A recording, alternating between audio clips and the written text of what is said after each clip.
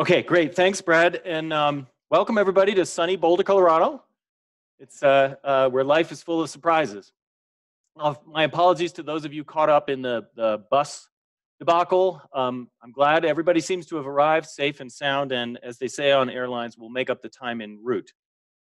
Okay, so as Brad mentioned, this is the first annual meeting of Systems 3.0. So we had Systems 1.0 starting in 2007, 2.0 in 2012. Now we're in Systems 3.0. So I want to first thank the National Science Foundation who underwrite this, this community effort in this community. And this year I also want to give a special thanks to Quasi. And you're gonna hear more about Quasi and their mission and how Quasi and CSDMS have been working together, I think, in various ways in this meeting. And you'll hear from Jared Bales in a few minutes to learn a little bit about Quasi. So I think Brad has nicely explained a little bit about our theme this year of bridging boundaries. We're bridging boundaries across natural systems, human systems, and we're bridging boundaries between one another, learning from one another, learning new tips and techniques. We're making new friends, and of course that makes the science enterprise better, and it makes it more fun. So that's bridging boundaries. So I'll say a few words about some updates from the community and a little bit from the integration facility. So our community is growing. And on the upper left here is a chart showing our numbers, the CSDMS members through time over the past 10 years. So we haven't been necessarily trying to grow, but growth has happened organically on its own. Earlier this month, we hit a milestone, 1,800 of you as CSDMS members.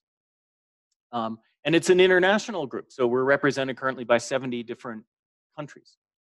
How many of you are here for the very first CSDMS meeting you've attended? Raise your hands. Oh, that's good. So about half of you. So welcome, special welcome to those of you who are at your first meeting, hopefully the first of many. As you may or may not know, the community is organized into a collection of focus and working groups. You see them listed here. You'll have the opportunity to meet the chairs of the working groups you're interested in later today when we do our breakout group meetings. We have a couple of new co-chairs this year, and I want to welcome them. So joining Nicole Gasparini as a new co-chair of the terrestrial group, we have Leslie Shee from the USGS. And joining Courtney Harris as co-chair of the Marine Working Group, we have Mike Steckler from Lamont Doherty. So welcome and thank you to Leslie and Mike. Okay, so on the note of community, there's one other kind of boundary bridging that I want to say a few words about. No, it's unfortunately the case that in the world of science, at least in the United States, in recent history, that the community, the science community as a whole, has not been equally welcoming to everybody, for reasons that have nothing to do with the science and everything to do with social and historical factors. So it feels really important to say loudly and clearly and frequently that the CSDMS community is an inclusive and open community. It's for everybody. And so if you're male or female or non-binary, if you are young or old, whatever your height, your size, your color, your background, if you're interested in the things this community does, then you're welcome here and you belong here. Okay? So I think let's recognize that.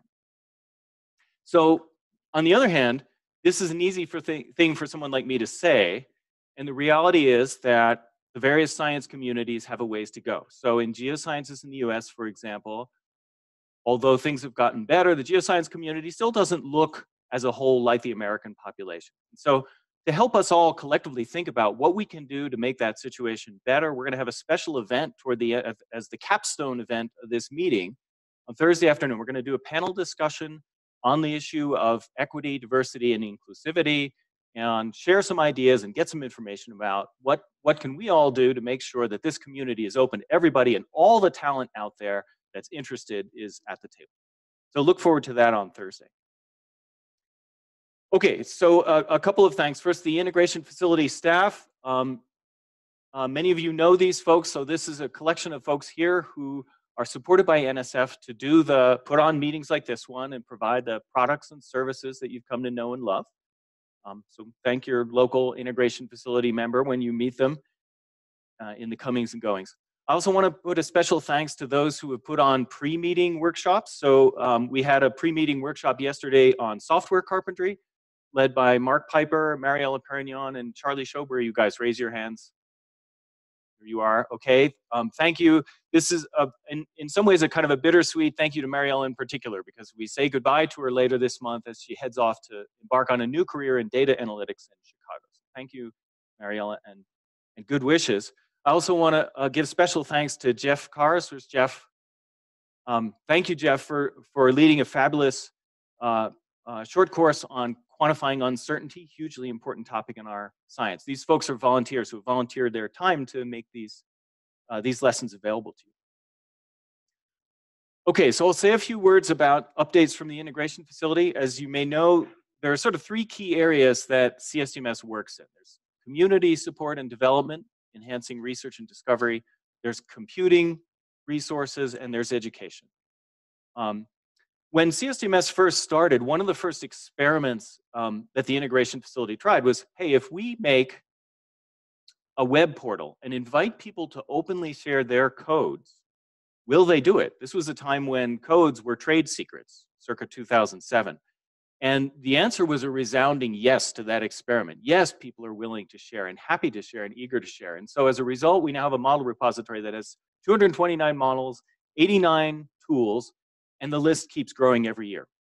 So here's a list of some of the codes that you all have donated over the past year. So thank you all for making your hard work accessible to the rest of the community so that your impacts are bigger and deeper. Another thing that the integration facility does is to provide support for you all in doing your science, both through developing proposals and through the sort of project phase. So some of the things that we can offer you are in the proposal support category. We write a lot of letters of support, and we're happy to do that. We can provide help with broader impacts, thinking about how to turn your models into educational resources or to make them more broadly accessible. We can help you with data management plans. In terms of project support, so we've supported PIs for a long time in an informal way. We want to make that a little bit more formal so it's more visible to the entire community rather than people who sort of feel they know us well enough to pick up the phone. We can do this in a variety of ways. We can provide a limited amount of consulting with our software engineers are there to sort of help you deal with things like how do you engineer a model so that it'll work in a framework and that kind of thing. If you have a more extensive need, we're happy to collaborate with you. We do a lot of sort of sub-awards on proposals and that kind of thing. We often have site visits, so somebody will come out for a day or 2 days or a week or something like that, and we'll work with you here in Boulder. So know that those resources are available, and you can find out more on the website if you go to services. One new service that we just rolled out last month is the help desk. So here's the URL. And so this is essentially a web portal through GitHub where if you have questions about one of our frameworks, about the basic model interface, which we'll talk about in a minute, about particular models, post your question here and we'll do our best to help you. And if we don't know the answer, we'll try to steer you to people who do. So take advantage of that. As you know, we also coordinate meetings like this one. Brad mentioned last year's meeting on the theme of natural hazards. So we have a special issue in the journal NHESS, Natural Hazards in Earth System Science, on computational modeling of geoprocesses and geohazards. So you're in luck because the deadline for submission isn't for another month. So if you have something relevant, see Albert. Albert is there, the guy with his hand up. I think it'll be an exciting issue. So here's a sampling of some of the papers that have come in so far. The topics range from droughts to storm surge and coastal storms, riverine floods, post-wildfire flooding, seismic hazards, and you name it. So I think that'll be a great issue. Hardware and software. So for many years, CSDMS has provided a sort of modest supercomputing facility for those of you who want to get into supercomputing and try it out and develop a familiarity with it. So we still do that, Our old facility Beach has wound down, and we're now using and offering to you all, if you need it, a cluster of nodes on a shared system here at CU Boulder called Blanca. And what it lacks, a number of cores it makes up for in speed and memory. Um, Once you've developed your sort of bona fides and demonstrated that you know what you're doing on an HPC facility, we can help you translate that to a bigger, higher performance system. There's one system that several of you are using here at CU. It's an NSF funded facility called Summit. It has nearly 10,000 cores. So there's lots of computing power to be had. Let me tell you a little bit about model coupling and model frameworks. So another experiment that CSDMS tried early on was, having heard from the community, from you all, that we don't want one single large model. That would have in some ways been simple, right? You know how to make a code and maintain it. But it was clear that from you all, the community, that what we needed as a solution was a modular plug and play environment that would be able to span the many different scales, processes, environments that you all work in. And that's a harder challenge. So one of the first questions was, is this possible? Is it feasible? A, and B, what would be required? And so one of the lessons learned that you need a couple of things. You need multi-language capability. You need a vocabulary, and that's led to Scott's work on geoscience standard names. And you need a model interface standard. So let me tell you about an interface standard. So, probably most of you here have a driver's license and have driven some kind of a motor vehicle. Maybe some of you even rented a motor vehicle when you flew in. And you probably took it for granted that regardless of what you rented, whether it was something small or something slightly larger, sometimes they upgrade you, that whatever you're driving, whether it's a dump truck or a Humvee or whatever, it's going to have a standard interface. So the standard interface for a model code is the same idea, right? And so we've developed at CSDMS this basic model interface. It's really just a list of functions. And if the model provides those functions, then you can say it's standardized, and it can be easily brought into a coupling framework, whether one of the ones we've developed here or others out there elsewhere. And it's not rocket science in a way. It's pretty simple. The kind of functions you need are something like, okay, I want to start my model and give it some inputs. I want to run it for some period of time, or if it's a one-time thing, ask it to do its thing. I might want to interrogate its values. What's the sea level? What's the sediment thickness? What's the discharge? What's the biomass? Whatever it may be. Well, and I may even want to modify values. And this is the key to coupling, that I can modify values in the model while it's running. We do that with cars too, right? And then when all is said and done, we want to clean things up and shut down smoothly, right? So those are 5 of the BMI functions. And so we have, if you want to learn about the BMI and how you can add it to your code, if you're a model developer, there's several places you can look. There's a paper by Scott and Eric and Boyana. There's a clinic happening later today, led by Mark. There's a website where you can learn all about the BMI. We even have now a webinar about BMI. So you have no excuses to learn about the BMI. So once you have wrapped a model with a standardized interface, then it can be brought into a model framework. And that was another of the experiments early on. Okay, can we build a model framework that would accept different codes written in different languages and allow people to couple them together where that makes sense, or to run single ones? That led ultimately to what's called the web modeling tool. Some of you have used before. It's basically a browser application where you configure one or more models as components, you string them together, you set their inputs, and you say go. When you say go, the run is launched on the supercomputer behind the scenes. So this was cloud computing before cloud computing was a thing. Right? So we didn't exactly invent cloud computing. We didn't know we were doing it, but we were doing it. And we're still doing it.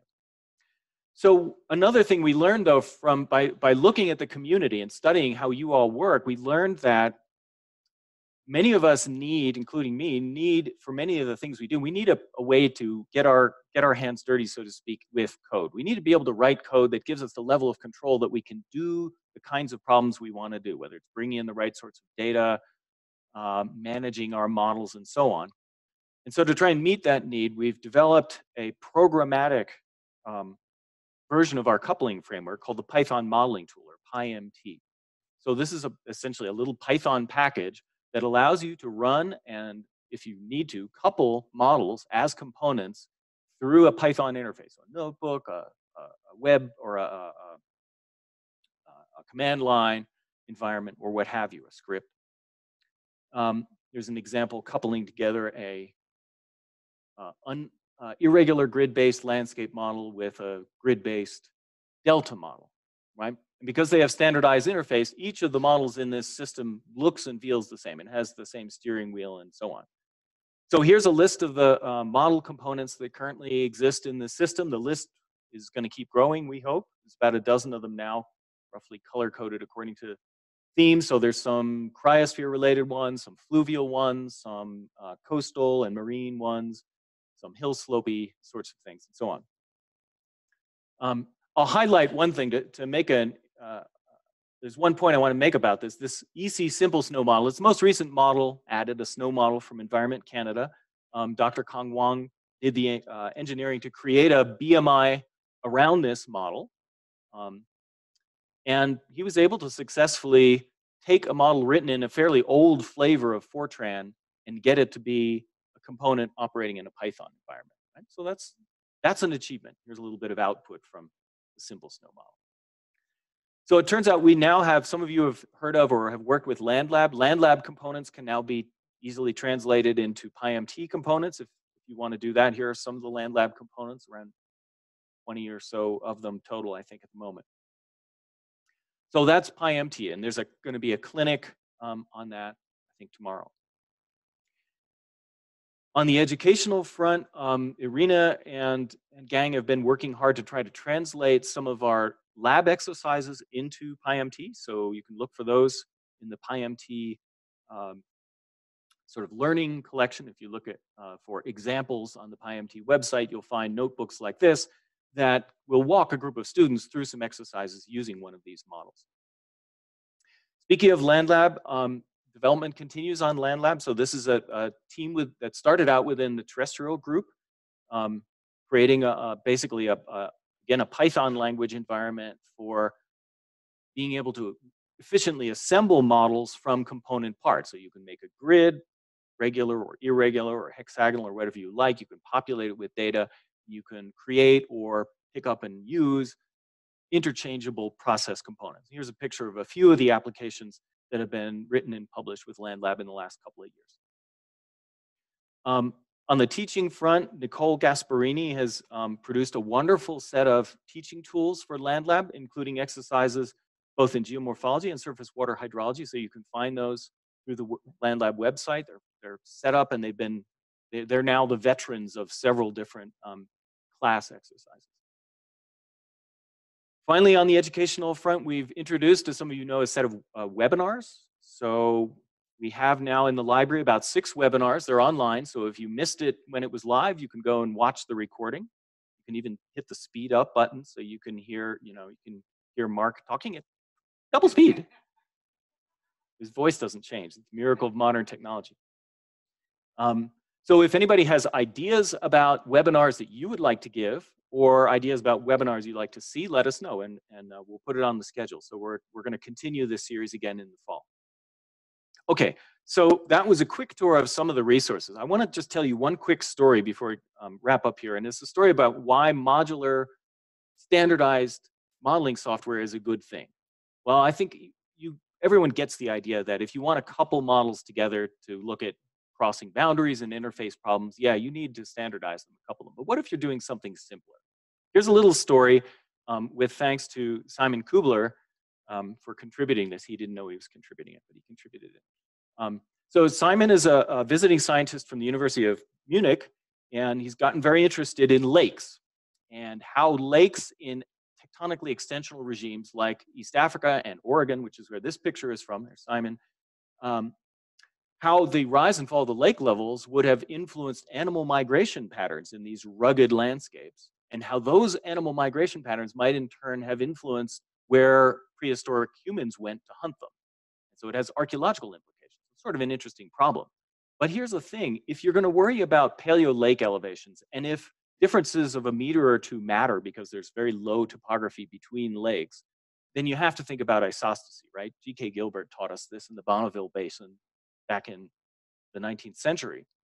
So, gosh, we really ought to do an isostatic calculation. But what a pain in the neck that would be, right? If you've ever written an isostatic 2D flexure code, Andy, um, this is a lot of work, right? I mean, you have to think about an elastic sheet, and you have to think about Kelvin Bessel functions, and you need to set up a grid, and you need to debug it, and then you need to debug the bugs that you introduced by debugging it, right?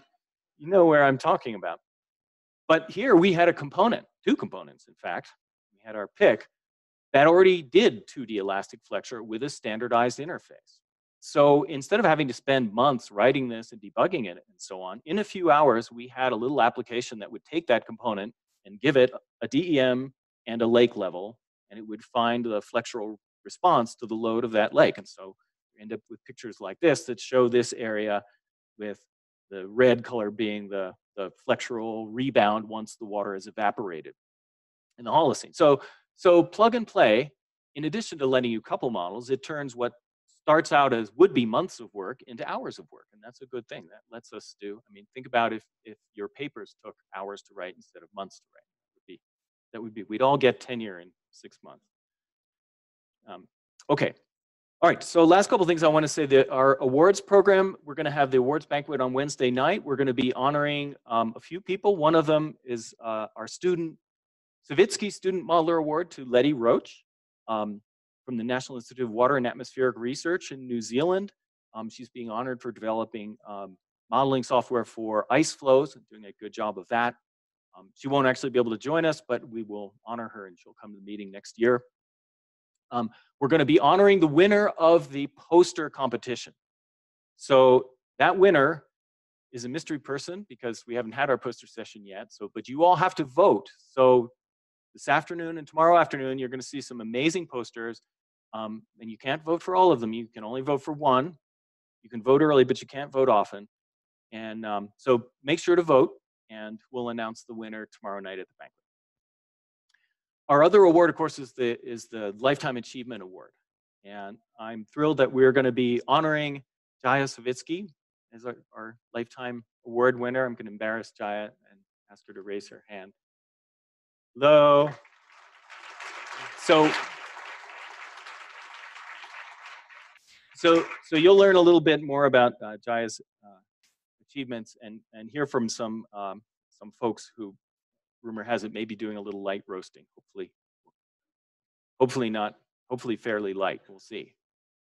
Okay, so here's the plan of the next 3 days. We're a little bit behind schedule, but that's okay. We're going to make this up en route, as they say. We're going to start with a set of keynote talks next.